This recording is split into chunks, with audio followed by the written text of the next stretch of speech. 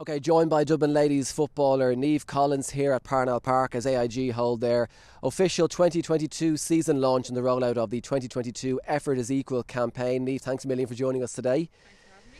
I guess you're coming into this week on the back of the win over Waterford at the weekend to start the Lidl NFL campaign. A good way to start the season. Yeah, well look, I think a win is always a good way to start the season. You know, after last year we just wanted to get back out and get on the horse. So a bit of a new panel in with us this year, so some new faces on the pitch. So it was great to get out and get a win. Yeah, I guess good to start the season, get back out there, and I guess you can have your pre-seasons, your training, but good to get back out there and play a competitive game. And like you say, maybe a fresher panel this year in terms of a lot of newer faces in the panel as well, which will help for the weeks and months ahead.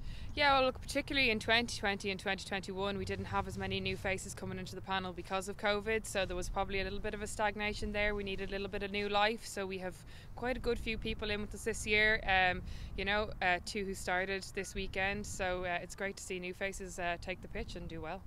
Yeah, obviously last year didn't end as you would have liked it to have done in the All-Ireland final. So that's, I'm sure, a huge motivation for yourselves this year. Not that you need it every year, but certainly something I'm sure that you will take heading into 2022, motivation from what happened at the end of last year.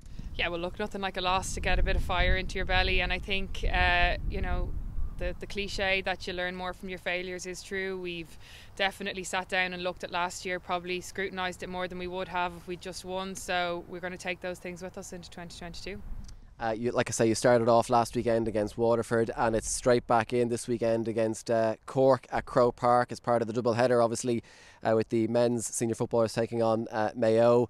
We all know the duel that has been Dublin versus Cork over the last decade or so. I'm sure another big test awaits for this weekend. Yeah, and look, we're really looking forward to playing Cork in Croke Park. I think they're probably one of our favourite teams to play in terms of style of football. They've always been really exciting, really challenging games, and no matter how much the team moves in terms of new players, it always seems to be a great battle between Dublin and Cork. So great to have it in Croke Park as well. There were times in the past where the only game we got in Croke Park was an All-Ireland final. It's great for new young players to get to experience playing in that stadium, and it's always exciting, so looking forward to it.